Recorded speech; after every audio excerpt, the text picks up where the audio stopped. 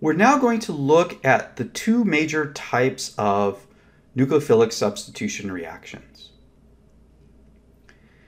These two reactions are categorized by their specific mechanism.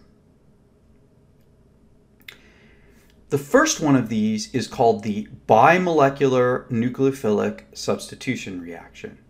I'll explain the term bimolecular a little bit later. It's often abbreviated SN2, which stands for substitution nucleophilic bimolecular, two molecules. And that's generally the name that we're going to use to refer to it, the SN2 reaction. We're going to start by looking at the mechanism.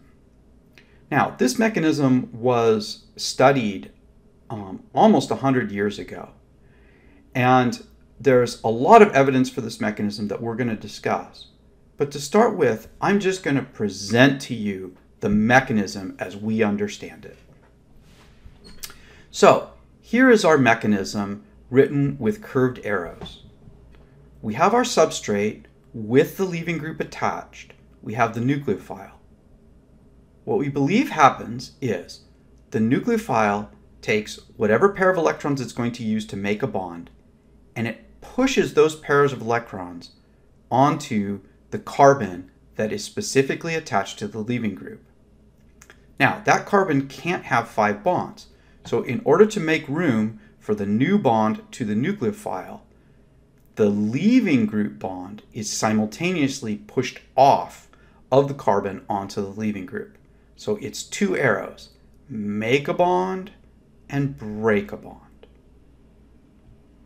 This then, if we work this out, we would now have this pair of electrons attached as a bond to this carbon, and then the leaving group would have one extra pair of electrons, and it would be floating around in the reaction solution.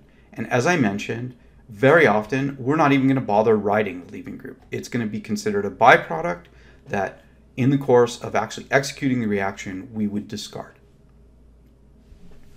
There's another way of looking at this reaction. We'll talk more about this later. We can depict this reaction in a more three-dimensional sense. In a three-dimensional sense, what we believe happens is that the nucleophile uses its electron cloud for its lone pair, and it approaches the substrate carbon from the back side. In other words, from the side opposite to where the leaving group is attached. So we have this leaving group bond. The new bond that's being formed would be 180 degrees away from it. Again, we draw an arrow pushing this way, and what we can imagine is that these electrons are pushing this way and they're repelling this electrons out. In this view then, we can draw a sketch of the transition state. The transition state should look something like this. We would have the nucleophile forming a bond. It wouldn't be a fully formed bond. The nucleophile would be farther away from the carbon than it ultimately ends. At the same time, the leaving group would be stretching away from the carbon on the other side, so that bond would gradually be breaking. And so these would be sort of partial bonds, bonds in the process of either forming or breaking. The other thing that would happen here is, as we bring this pair of electrons in from the back side, it's going to push the other 3 bonds away from it because of VSEPR. So those bonds are going to begin to move toward the leaving group side. In the transition state, they will essentially be very close to planar.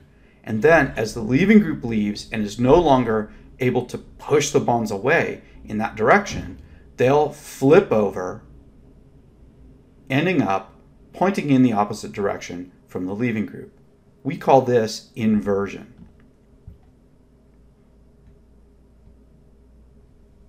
So, the nucleophile attacks the carbon that has the leaving group, the nucleophile bond forms, and the leaving group bonds break simultaneously. And so this is an example of what we call a synchronous reaction. A synchronous reaction is a reaction where bonds are formed and broken simultaneously. and we proceed directly from reactant to product in one elementary reaction. We have no intermediates.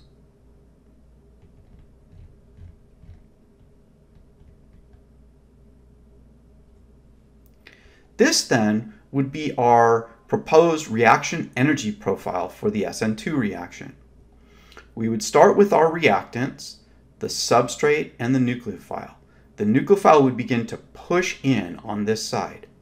As it does that, the potential energy is going to first increase for two reasons. First of all, the leaving group bond will begin to break, and when we break bonds, the potential energy of a substance goes up.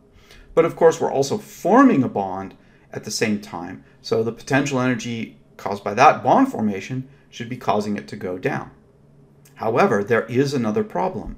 If we look at the transition state, we have a lot more electron repulsion and a lot more steric crowding. That electron repulsion is going to raise the potential energy of the transition state, and it's going to go up as long as the nucleophile is still pushing in, but the leaving group is still very close. At a certain point then, the nucleophile bond formation is going to become very strong, while the leaving group repulsion is going to get weaker and weaker as it goes farther and farther away. At that point then, the potential energy of the reactant complex would begin to go back down until we really reach the final structure of the product, where the nucleophile now just has a bond. We're back to being tetrahedral, which is our ideal VS-EPR orientation, and the leaving group is completely taken away. So we can see that we have a positive activation energy, and that the activation energy is essentially caused by excess VS-EPR repulsion. Essentially, as we change our hybridization to something like this, and we have increased repulsion, the potential energy of the system goes up. And this is very typical in organic chemistry reactions as a cause of the excess energy of the transition state. When we go back down then, we can estimate the delta G for this reaction by looking at delta H. And the reason for that is that in most cases, we have two species at the beginning, we go through one species, and then we come back down to two species at the end. So the change in entropy is not very large. So we can ignore the T delta S term in delta G. It's not exactly correct, but it's close enough for O-Chem. Now, once we have a good idea of our mechanism and our energy profile, we can begin to discuss other important aspects of reaction mechanism study. One of the first of these is the rate law. The rate law is something that we discuss in general chemistry. The important characteristic of the rate law is what we call the rate determining step. The rate determining step is the slowest step of the mechanism. It's the elementary reaction that has the highest energy transition state. And the significance of it is that it controls the overall rate of the reaction. The rate law then is experimentally determined, and it relates the rate of the reaction to the concentration of the reactants. So the general form of the rate law is the rate is equal to some kind of scaling constant times the concentration of A to the power of its coefficient times the concentration of B to the power of its coefficient, and so forth. Now, the interesting thing is that when we talk about the reactants in the rate law, generally what we want to discuss is the reactants in the specific elementary reaction that is the rate determining step. But in the SN2 reaction, we see that there's only one elementary reaction. So it's the specific reactants of the SN2 reaction which we are going to put into the rate law. looking at that then, because the SN2 has only one step, that must be the rate determining step. We said that in the SN2 reaction, both the substrate and the nucleophile are specifically reactants in that step. So we would get a rate law that looks like this. The rate of the SN2 is, again, the rate constant times the concentration of the substrate to the first power because the coefficient is 1 times the concentration of the nucleophile to the first power because the coefficient is 1. So scientists who study kinetics then have ways to describe the form of these rate laws. For example, they say that this is a bimolecular reaction because if we look at the rate law, there are two molecules that appear in the rate law expression right here. Bimolecular. So that's where the SN2 comes from. Another thing that's often discussed is the reaction order. The reaction order is the sum of the exponents on these concentrations. So in this case, we have an exponent of 1 added to an exponent of 1. So that is an exponent of 2, and it is called second order. So SN2 is a second order reaction.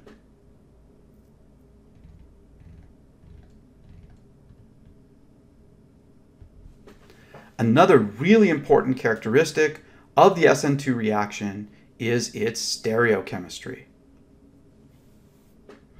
As mentioned before, in the SN2 reaction, the nucleophile approaches the substrate carbon from the direct opposite side of the leaving group to carbon bond. There's approximately a 180-degree angle from the nucleophile to the leaving group bond. This is called backside attack. As the nucleophile pushes in, it repels the 3 other groups in addition to the leaving group.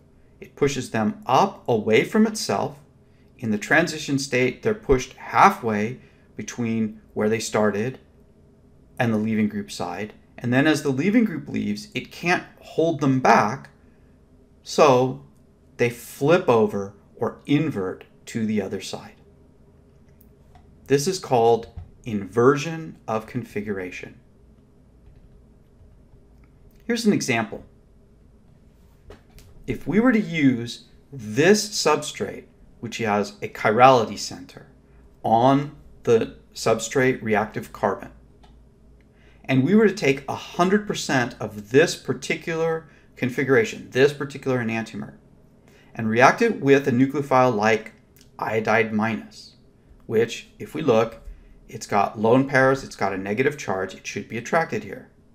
What we would see is that the iodide would replace the chlorine leaving group, but it would come in on the opposite side, which means that these two groups, the leaving group and then the other hydrogen, for example here, would essentially become reversed.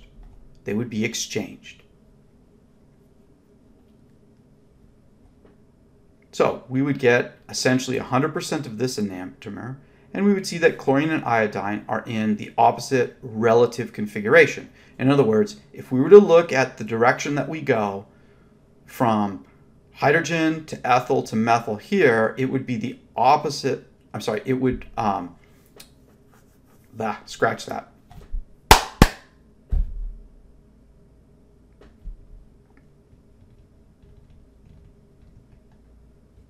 As the nucleophile approaches, the 3 other groups are repelled, they're pushed to the opposite side of the carbon, and we call this inversion of configuration. Now, there are some other organic chemistry terms that we're going to be able to introduce here.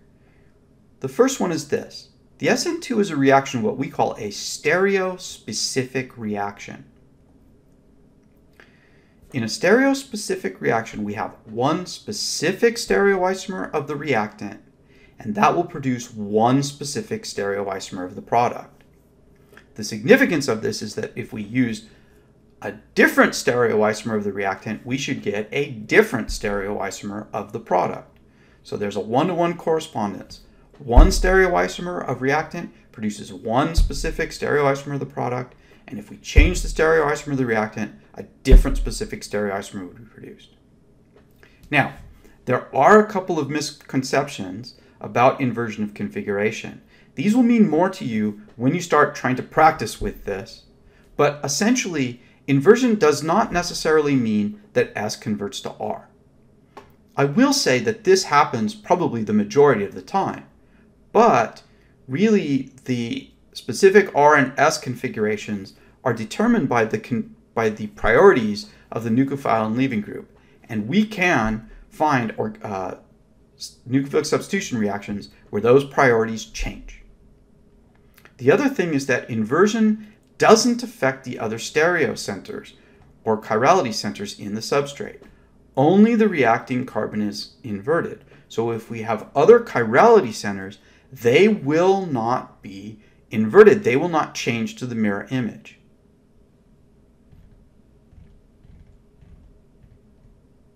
Another consideration in the SN2 reaction is steric hindrance. The number of carbon groups on the substrate carbon, the specific carbon with the leaving group, will determine its reactivity in the SN2 reaction. Essentially, as the number of carbon groups increases and there are fewer hydrogens on that substrate carbon becomes more sterically hindered, becomes more crowded with large groups. What we find is that steric hindrance of the substrate carbon disfavors SN2. So, for example, if we have a methyl or a primary substrate carbon, that's relatively unhindered and SN2 would be favored. If we have a secondary substrate carbon, we will see that SN2 can work if the groups aren't too big and if the nucleophile has certain characteristics. However, a tertiary substrate carbon is too sterically hindered and SN2 will never occur. Other reactions will compete and occur in its place.